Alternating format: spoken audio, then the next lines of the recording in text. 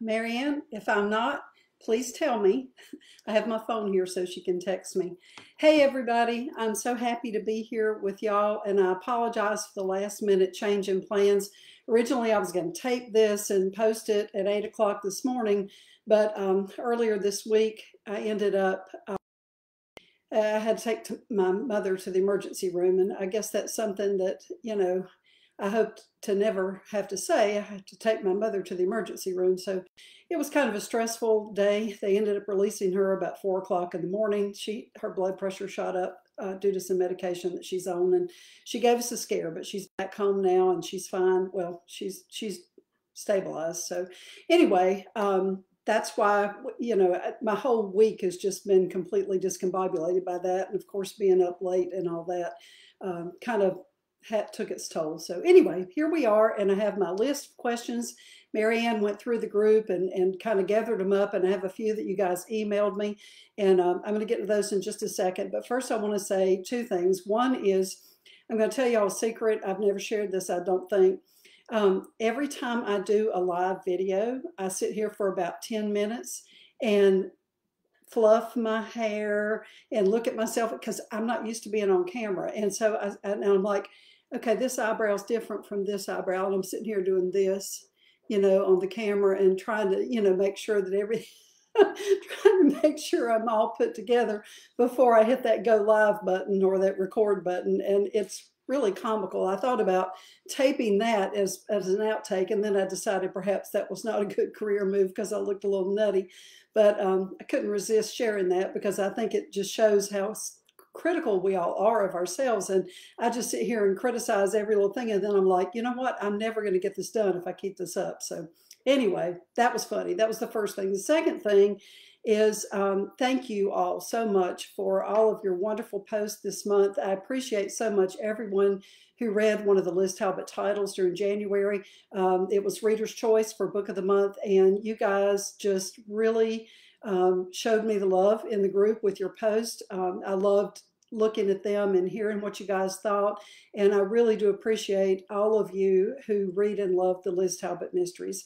And I especially like the picture from Barnes & Noble with all the books. And I love that display. That was the Hilton Head Barnes & Noble. And several people asked, well, I thought, that these books weren't available in bookstores. And they are. Really, any bookstore can order them for you. Some bookstores stock them. It's just not the whole Barnes & Noble chain doesn't. Individual Barnes and Nobles do, and I never know who's going to have them and who's not. Typically, ones in the South are more likely to have them, and bookstores that I've visited are more likely to have them. I've been to the Hilton Head store a couple of times, signed books. It's been a few years, but I have been there and signed books, and so I think, there's a readership for my books in that store, so they stock them. So I guess the moral of that story is if you ask for them wherever you are, they'll probably order one for you. If a few people ask for them, maybe they'll stock a few and see how they do. And if they become something that readers in that area enjoy, then they'll order some more.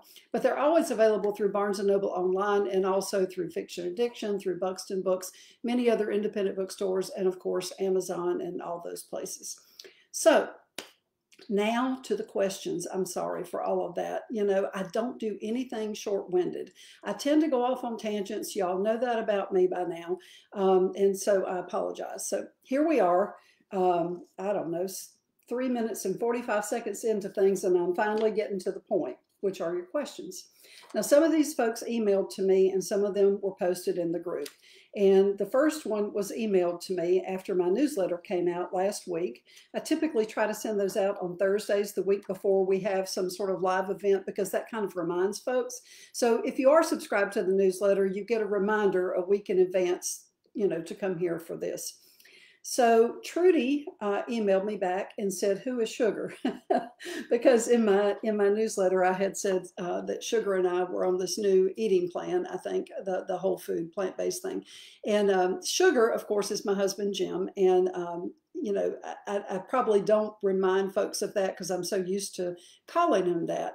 But anyway, that's one of many pet names that I have for him, and that's the one I most commonly use. So if you hear me talk about Sugar, that's my husband Jim, and he's my Sugar. Okay, so Patricia wants to know, she says, "I have a question for our book club Ask You Anything interview. It's really a two-part question. Excellent. I love two-part questions.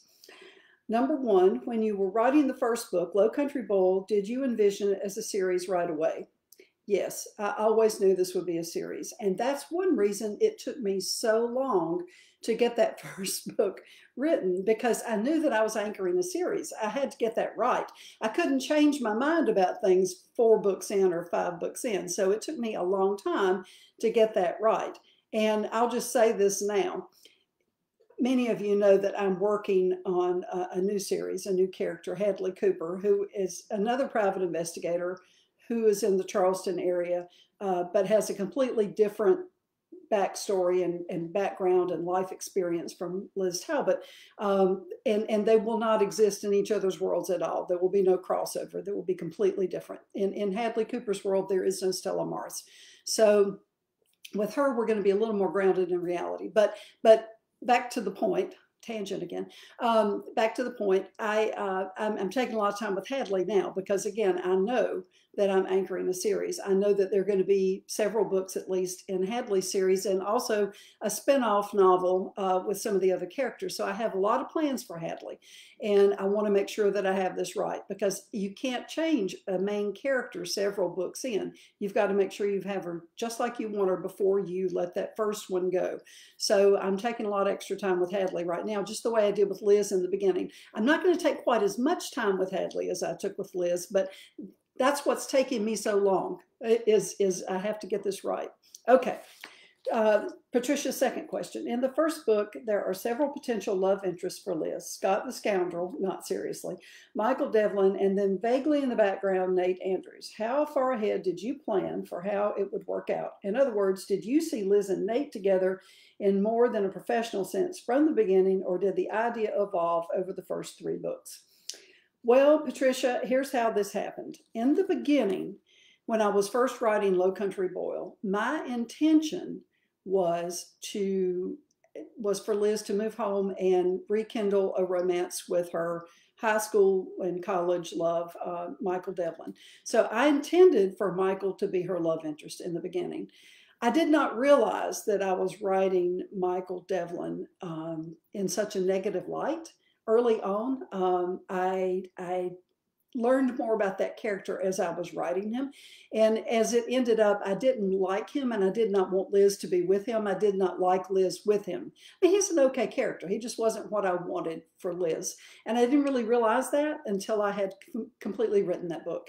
And so I was a little unsure at the end of the first book, because I had just figured this out, that Nate was really going to be Liz's future and Michael was not. And so I had written the whole book with, sort of Michael in mind. So I had to kind of resolve that. I had to kind of figure that out, explain that to myself and then to my readers. So I kind of left it open at the end of book 1. And then I kind of decided then that it was going to be Nate. But I did not want to resolve that all in one book.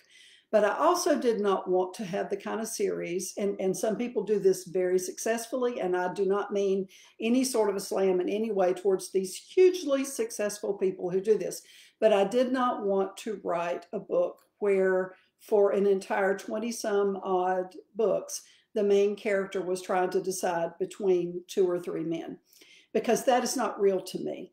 Now you might say, but a ghost is, because there's some things clearly in there that are, a little more real than others. But it did not resonate with me that would be real, that a woman would do that. And some things I needed to be real about, and this was one of them. I wanted Liz to have a very solid relationship. I wanted it to be resolved within the first 3 or 4 books, so that, we could have her happily ever after and not have that completely always be in suspension, suspended, and, it was in limbo. We were never going to really know how this came, because that just was not real to me. Most women I know do not live that way. So I needed to resolve that, because each book I wanted to be a self-contained mystery. I wanted the focus to be on the mystery, but also the ongoing character stories. But I did not want Liz's romantic life to always be in limbo. So it sort of evolved, to answer your question, Patricia. So Catherine wants to know, what research did Susan do in order to write about PIs? This was fun. This was a lot of fun. So I read The Idiot's Guide to Private Investigation. I still have that book somewhere in here. And a couple other PI books. And I made notes. I highlighted things. I put in the sticky notes and all that. And then I interviewed a couple of PIs. I talked to one. There was one in my local writers group at the time. And then eventually I approached a PI about reading a galley of one of my books. He actually read the third book, Lowcountry Boneyard. And after he read it, I said to him, does this seem real to you? Does the private investigator detail seem real to you? And he said, oh yeah, it all seems very real. You know, you did a good job. He said, right up until the point where they get on the ferry to Stella Maris. Now, you know, that's not real, right? Because this guy lived in Charleston and he was very familiar with the landscape and knew that there was no Stella Maris, not really. You can only get there by boat. Okay, so I did a lot of research and I really enjoyed that. I also researched a lot of things online, and I'll touch more on that in a minute. Catherine also wants to know, is Susan working on another novel in the series? Is there an ETA for release? So Catherine, Hadley right now is taking all of my time, and that's the way, you know, new children are. So I need to get Hadley's first book finished, and I apologize, I'm dragging my feet on that, but as soon as I finish that, I do know what Liz's next story is going to be, and I will write that next. And I know this sounds very ambitious, especially with everything else I have going on in my life right now, but I plan to have Hadley's first story at least to my agent so that she can do, you know, what she's going to do with that, and then get back to Liz and get Liz's first book out, or next book out to you guys later this year. That is my plan, is to have a new Liz book later this year. I don't have a date. I don't know exactly how long that's going to take, but my goal is ambitious this year. I want to get Hadley settled, get her first book done, and get Liz's next book out. Something else that will happen with Liz later in the year is that the first book in the series, Lowcountry Boil, I get the rights back to that series, or to the first book in that series later this year. And so she will be getting a new home, at least in that first book, Liz. So we'll see how that plays out. But at this point, I believe what I'm going to do, because I have so many friends who are doing this and they swear by it. And so my new series, I'm going to see what my agent can do with that. But the Liz books, as I get them back, and it'll be about one a year, I think I'm going to start my own little imprint and just put those books back out and make sure that they're always available for new readers. And I'll have more information on that later in the year. Okay, so yes, more Liz later this year. Hang in there with me, please. Okay, Chrissy wants to know, I'm reading Lowcountry Boneyard for the month. Does Susan have a favorite character in the series? Hey, Chrissy. So I do, and I thought about this. Actually, they're all my favorites, but I think if I had to pick one favorite, it would be Nate. And the reason for that is because Sugar, Jim, the love of my life, I have put a lot of him into Nate.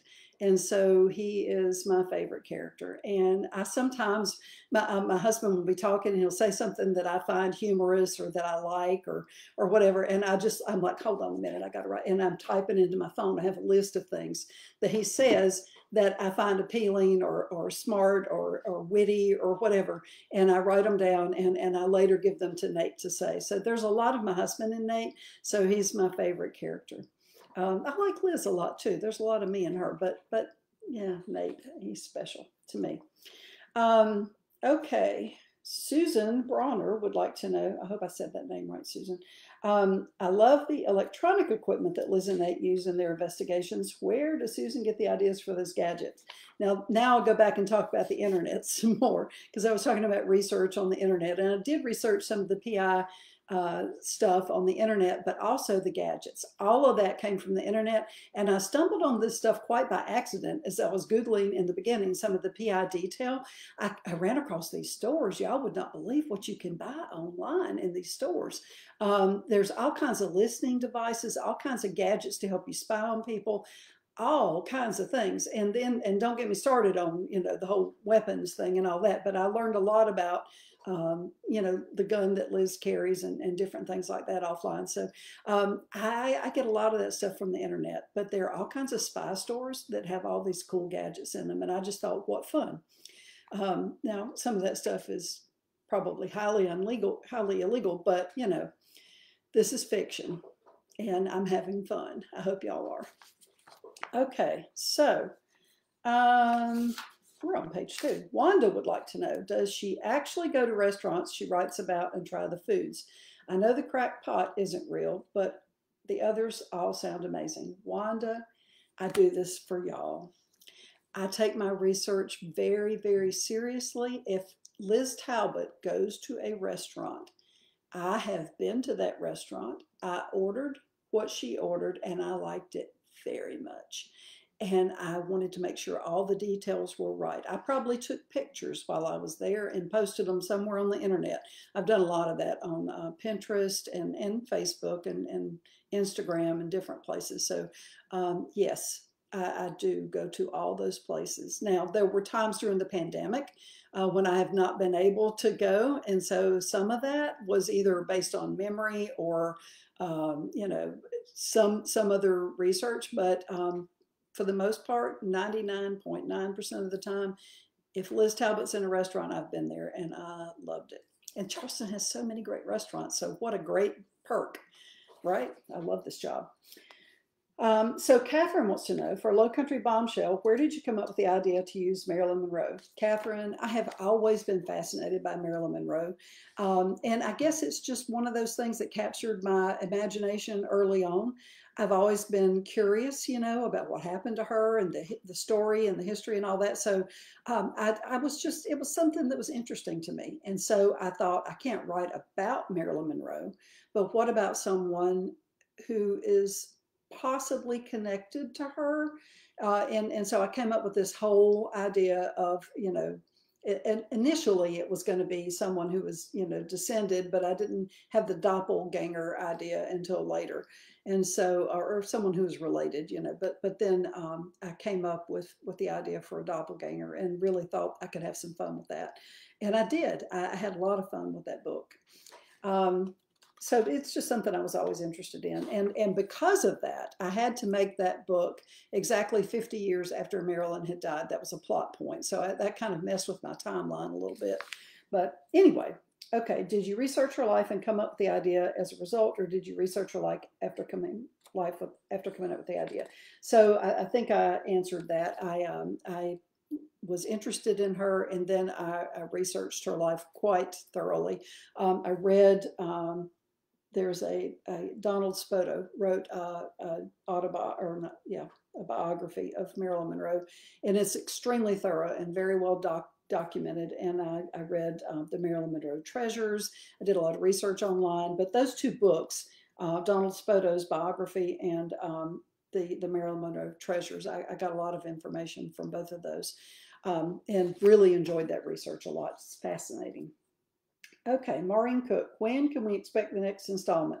Maureen, I'm working on it as fast as I can, and I hope to have it to you later this year. That's my plan.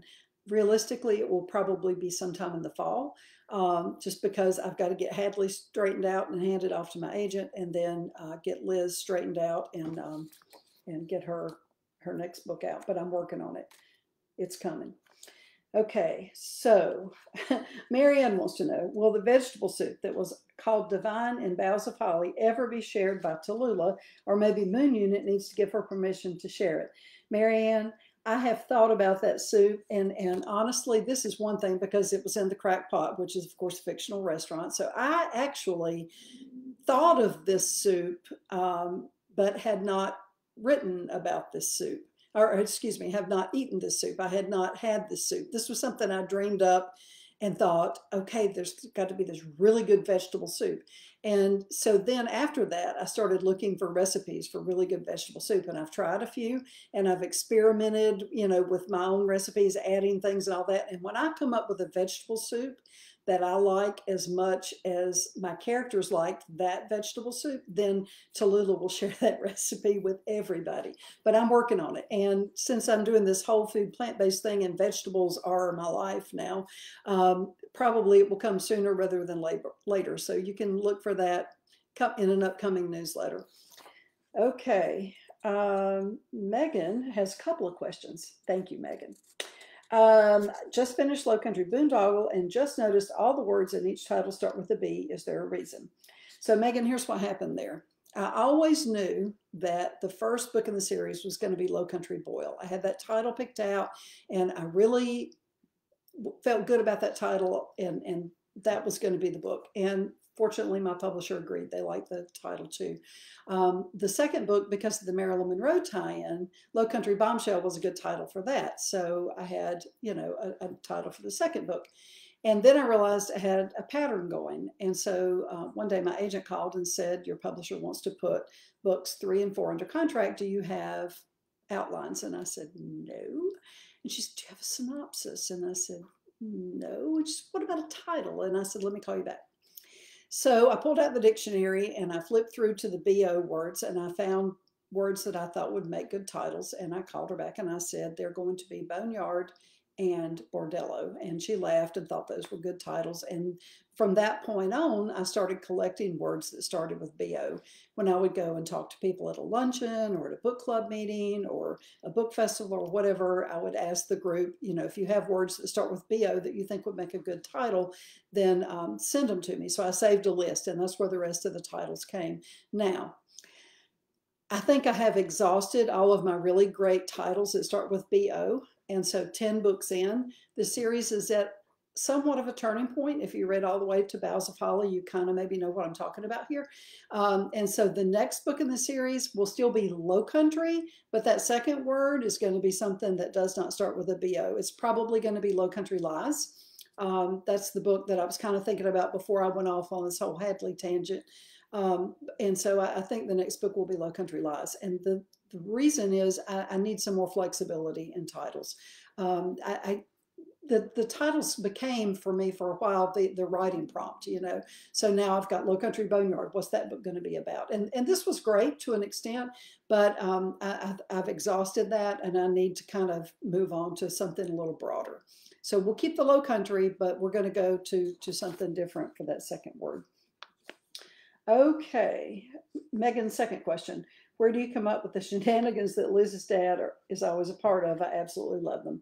Thank you, Megan. I love Daddy. Okay.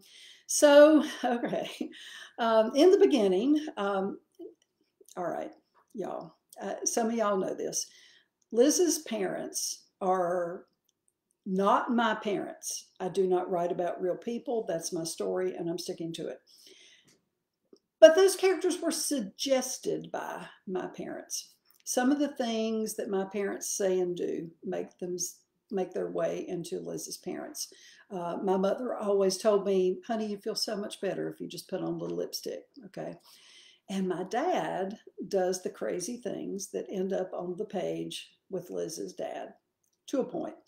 Now, the thing in Lowcountry Boneyard with the rats, my dad absolutely did that. That is 100% true story.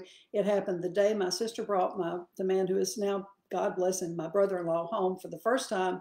That happened exactly like I wrote it.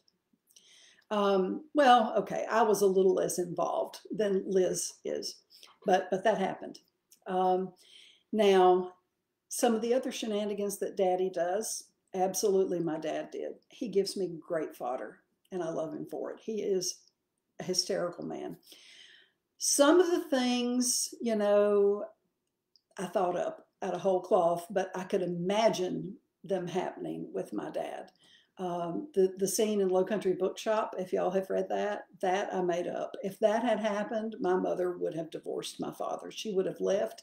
That would have been the end of that. I think that would have been the straw that broke the camel's back right there. So that did not happen. I made that up, but it's based on many years, decades of history of watching this man and the crazy things that he does. Now, my dad is not Liz's dad. Their background, their story, their everything about them. It's not my dad, but there's a lot of similarities there. You know, some of the things he says and some of the things he does make their way onto the page. And he will never know because he does not read novels. He reads magazines and newspapers. And, you know, my mom gets a kick out of it. So, and I do too. I have fun with it. So that's suggested by real life. Okay. What or who inspired the name Moon Unit? It's definitely unique. Okay, so I was in a writers group in Greenville, South Carolina, and I was working on Lowcountry Boil, the first book in the series, and I had named the woman in the cracked pot, the woman who owned the cracked pot. I had named her.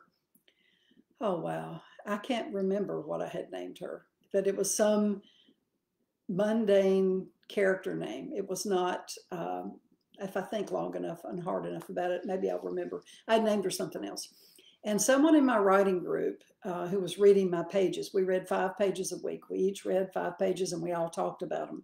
And that is so helpful if you're writing. That's so helpful. So we all talked about each other's pages. And somebody said to me, you know, these characters they all have these traditional Southern names. They all have these, you know, sort of run-of-the-mill names or names we've all heard of. Why don't you name one of them something crazy, something outlandish? And so I started thinking about Frank Zappa, and, you know, I don't know where this came from, but Frank Zappa and his children, Dweezil and Moon Unit, I think they are. And so I decided that I would use Moon Unit and say that her father liked Frank Zappa. And then I would name her brother Elvis, a little Elvis, and that her mother liked Elvis Presley. And so they each got to name one child. And so I made that part of the story. So not only did I change her name, I get it added to the story. My doing that added to the story, and that was a lot of fun. So it sort of helped me develop those characters a little more, her parents. Okay, so next page, Karen would like to know, my question is, do you like Pinot Noir as much as Liz, and are these your favorite wines that they drink? Yes, in the beginning, early in the series, Liz drank Pinot Noir because that at the time was my favorite red wine. I love red wine. I also like champagne quite a lot, as does Liz, and margaritas, as does Liz, and, you know, a few other things. But Pinot Noir was what I preferred for many years, and so Liz drank that. Later in the series, I think they start drinking red blends because my taste sort of evolved over time, and now I like red blends and cabs even. Bourbon barrel aged cabs and red blends are my favorite right now. So for a while it was Pinot Noir, and so were Liz's, because, you know, you've probably heard me say she's my avatar, and my taste evolved, so hers did too. Okay, Sarah Coffin, having fun with the start of my journey with Liz and Lowcountry Boil. Questions. Mama gives a lot of practical advice. What is Liz's favorite momism? So I guess it would have to be the lipstick one. Honey, you'll feel so much better if you just put on a little lipstick. But there's rich territory there, and a lot of those things come from my mom. So, you know, again, my parents are not Liz's parents, but they're suggested by them. And so a lot of things that mom says are things my mother has said to me, and that's where they came from. If y'all hear a noise, it's my robot vacuum cleaner, and it's coming this way, and I forgot to turn it off, and I'm sorry about that. I don't think it'll be very loud, but I can hear him coming. Okay, let's see. Did you make a deliberate decision about the level of danger that Liz will encounter? You know, I didn't really draw a line there. I kind of wanted her to push the boundaries. I wanted her to have risk in her job. I wanted her to kind of go out there and do some of those things, you know, that were a little off the charts. Like in the first book, I have her jumping from a running jet ski into a moving boat while someone is shooting at her. That's pretty dangerous. So I really decided that I wanted her to be, you know, a very competent PI, but one who also you know, was in danger. And because she was going to knowingly put herself in danger, I decided early on that she could not be a mother, because that did not feel real to me. That if, as a mother, that I would have small children at home, but I would go out at night and be on stakeout and put myself in that kind of danger. Not to say that some women don't have very dangerous jobs who are great mothers, they do. And I don't mean anything about them. I'm just talking about for me. For me, um, that was what felt true. And Liz is my avatar. So no kids for Liz, even though I myself have 4. Okay, so I'm sorry, I lost my place.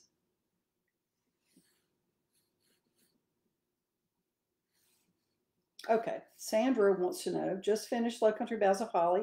I really enjoy these books and cannot wait for the next Liz and Nate adventures. My question is, are all the characters going to continue on in the series, or will we see some life changes coming for some of them? Sandra, all of the characters that I currently have on the page will continue to be there. In some books, there will be more of some of them than others. So, for example, you know, Blake and Poppy have just gotten married, and Blake's, and they're expecting their first child. So, you know, you may see a little less of Blake and Poppy, because some of that's going to happen off the page. Because the thing about kids is they can take over a book really quickly. And these are mysteries, and I need to keep the pace going. And so I probably will use the child sparingly, the children as they come sparingly, because I can't take the focus off the mystery too much. And that's the constant juggle with the characters and the mystery, is that I need to keep the story, the main story of the book, the mystery, moving forward so that we don't get bogged down, but then have just enough of the family interaction in there, and the townspeople, that you get that sense of returning to a place, you know, to visit and to see characters that you know and love and spend time with them.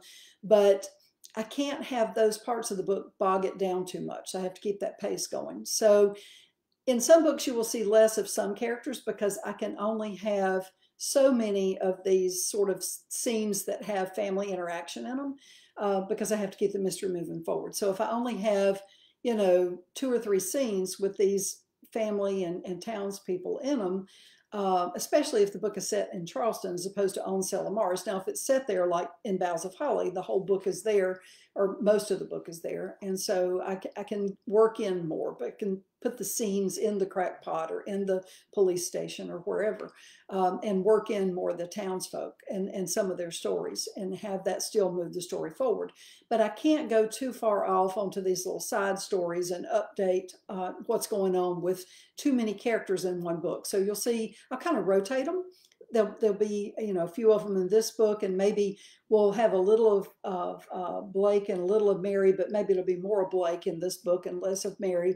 And then the one book, my sister fussed at me because I sent Mary to Charlotte for a book, and she wasn't in there much. So anyway, because, you know, Mary is Liz's sister, and my sister, it's not my sister. My sister is not Mary. I keep telling her that. Anyway, so you'll see more of characters in some books and less in others, but all of them I plan to have there. I'm not planning to kill any of the main characters off or anything like that. I like them too much. Also, some of them, you know, remind me of other family members. Never mind, we won't go there. Okay, so Sylvia wants to know, was Liz's daddy always, when she was growing up, as quirky as he is now? It would be an interesting read for her to think back in some future writings to some funny situations when she was a child or teenager. I've read all the series, but do not recall if he revealed when his different behavior started. I do remember in the first book, Liz got to check on him at a shop after her mother asked her to go. So Liz's daddy has always been a little nutty. Ever since he was conceived in my brain and brought to the page, he's always been fully formed, a little nutty, and a little, you know, unpredictable, and he's done these crazy things because that's just the character. So he's always had that in him. Will I go back and talk about crazy things he did when she was a child? Maybe. I don't know. It depends if it serves the story or not. I think if I can work in something, and I usually have at least one daddy scene in each book where he does something, you know, a little off the walls. And I try to do that because I think most of my readers enjoy those. But I probably will not have time to go back and talk about things he did when she was growing up, except maybe just a sentence or two. And I think I have a time or two said a sentence or two about something that he did that stuck in her memory. And I can't really think of a good example of that, but it just feels like I have done that and mentioned things. There was when I'm talking in Lowcountry Bookshop about one of the characters who Liz's dad has working on the pool, I mentioned something. I think I do it in this book. I mentioned something that happened when she was a child. So just her dad bringing this guy around who did crazy things. So bringing somebody even nuttier around. But I try to also work in moments of lucidity for him so that you know he's not just completely off the rails. But anyway, I'm not sure that we'll talk about too much about what she did or what he did when she was younger. Maybe a sentence or two here or there, but I do want to have at least one daddy scene in each book. So Chrissy wants to know, what inspired Bookshop? It was the most intricate mystery. Chrissy, I'm so happy you enjoyed it. So Bookshop was probably the first book I wrote when I really wanted to write something else. What I had in my head, I wanted to write the story about these women who were working together and to support one another and who were fighting domestic abuse. I wanted to write about women. I wanted to write about domestic abuse. I really wanted to write at that point a women's fiction book that had a mystery in it, not a mystery about women. So, and there's a difference. It's like the mystery would not be the main focus. It would be there, but not the main focus. But the main focus would be the women, their relationships, how they interacted with each other, how they supported each other. That's the book I wanted to write. But I was under contract for a mystery and I needed to turn that in. So I turned the book that I wanted to write, and it took me a long time to do this. And this book was, you know, I was like on deadline and I was like never going to get this done because it started out, Bookshop was going to be a Christmas story and it was going to have these women in it. And so I had part of it written and I ended up having to go back and change it and put it in a different time of the year. And then, you know, it evolved over time. And then I went back and wrote that Christmas story in Boughs of Holly. But the idea came to me, Chrissy, I'll be honest, it was probably something in the news. I really don't remember, but there was something that got me thinking about domestic violence. And that got me wanting to write about that and about how women cope with that and support each other. And I really kind of wanted to write a sort of like a hero, women, you know, being each other's heroes kind of thing, and you know, girl power and that kind of thing. I wanted to do that. And so it turned into Bookshop because that's the book I had to write. And, you know, some of these things, you know, I'll probably touch on again in a different book. And I will write that women's fiction book that I've had in my head for a while, but it's going to be a little further down the line because I can't get all this stuff done as fast as I would like. I wish I could clone myself some days. Okay, so Betty wants to know, which character do you find the easiest to write about? Betty, I thought about this, and your next question, who was the hardest? I thought about both of those, and I think this is probably not a satisfying answer, but it's the truth. The easiest character for me to write is Liz because she's my avatar. She thinks like I do. She has a very similar background to my background, not completely the same, but very similar. And, you know, she's just my imaginary me, my avatar, me in a younger, thinner, all of that, you know, in an alternate universe, that would be me. And so she's the easiest for me to write. But she's also the hardest for me to write because when I go back and I go to editing, I always, you know, I want Liz to be very clear about what she's thinking. And sometimes I put things on the page and then I read it and I think, oh, it sounds like she meant this, but what she really meant was that. And so I'm constantly editing Liz to make sure that she comes across the way I intend for her to come across. And I wish that I had the ability to edit everything that comes out of my mouth the way I can edit what comes out of Liz's mouth, because sometimes you realize, and I think this is just human, you realize that what you said and what you intended were not the way it was received because of maybe you didn't word it exactly the way you meant to or the way you should have or whatever. That happens to me all the time. I feel like I'm misunderstood. And so I want to make sure that sometimes, like everybody, not any more than the average person, but I want to make sure that Liz is understood. And so I try to get that right. I tweak that, and I can get into overthinking that a little bit too much. So, and you know what? If you overthink things too long, you screw it up. So the battle is to not overthink Liz too much and to just let Liz be Liz and not micromanage her too much. So that is all the questions that I have. I am going to scroll down through here and see if I see anything else. I do not, Carrie would like to know, do you belong to an in-person book club? And I did in Greenville, and I miss my book club so much. We had one in our neighborhood. Several friends that lived in that neighborhood, and we would meet once a month, and it was a lot of fun, and I miss it dearly. I have not joined one here. I'm not sure. I just really don't have the time right now for that, unfortunately. But I do hope to get back to an in-person book club soon. I love them a lot. I love book clubs. Let's see if there's anything else in here. I do not. Claudia. I love Liz's parents. The one about the pig her dad put in the backyard. How did you come up with her mom and dad? Claudia, they were suggested by my parents, but they are wildly fictionalized. Let's see. Michael did turn out not to be a good person, didn't he? He's not a bad person, but he's not who I wanted for Liz. He's a little more, he's just not what I wanted for Liz. Nate turns out to be exactly what I wanted for Liz. And it's interesting because when I wrote Michael, because I thought he was going to be Liz's love interest, I kind of gave him the physical characteristics of my husband. He was tall and he had dark hair and warm brown eyes, and that's my husband. Well, at least his hair was dark. I turned it gray, but it was dark.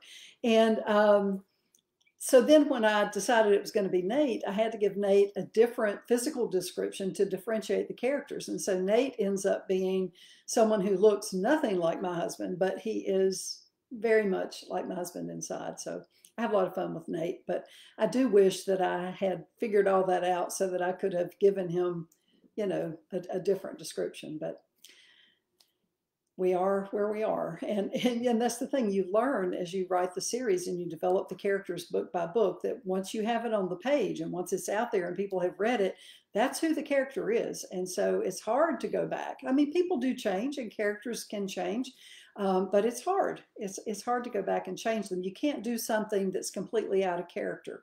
And once you have all of that information on the page, I mean, I literally keep, and when I say I keep, what I really mean is Marianne keeps a spreadsheet of all the different things for all the different characters, their description, what their favorite thing to eat is, their favorite thing to drink, what it looks like, where they live, what they drive, all the different things, because you would not believe how easily you lose track of these things.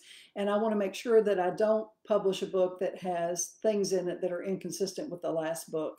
I can't forget, what Liz is driving, and if she's changed vehicles this last book, and she changed vehicles, I think 2 books ago. So I have to remember what she's driving and all that. So it's a lot of fun. I have a wonderful, wonderful time writing these books. It's delicious fun, making things up and writing them down. I said that to my dad yesterday.